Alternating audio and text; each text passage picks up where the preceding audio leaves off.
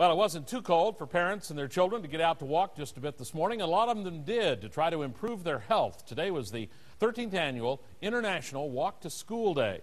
Fox 11's Mark Leland found some walkers in Alloway, but also found there are obstacles to better health.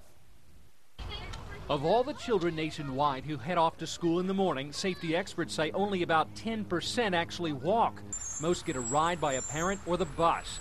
Walk to School Day looks to change that in order to promote better health. It is a great time for parents to just reinforce the fact that walking is safe, walking is good for kids. It's an awareness building day.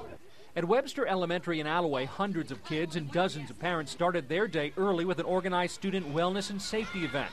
Those who turned out then walked as a group to the school doors. This morning's walk is a one-day event, but it's designed to get kids and parents to think about exercise and walking every day. Do you always walk to school? No. No? How come? Because my grandma usually drives me. I like walking to school in the summer more than in the fall and winter because it's colder. Teachers say students who walk show an advantage in class. I do think that the kids who walk to school end up being more alert, have gotten a little bit more energy out, and seem to be more ready to listen and learn. For some, walking is not an option. They live too far from school. For others, walking remains a safety concern. Vicki Seidel drives her kids. Once you get up here by St. Joseph Street, there's not really a lot of sidewalk, and so I guess I'm not really comfortable with just letting them take off. The village of Alloway is working to put in more sidewalks where they don't exist to encourage more walking and healthy living. More Americans become overweight as they grow older, according to federal statistics.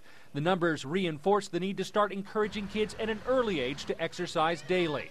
The message here, it's as easy as taking one step at a time. In Alloway, Mark Leland, Fox 11 News.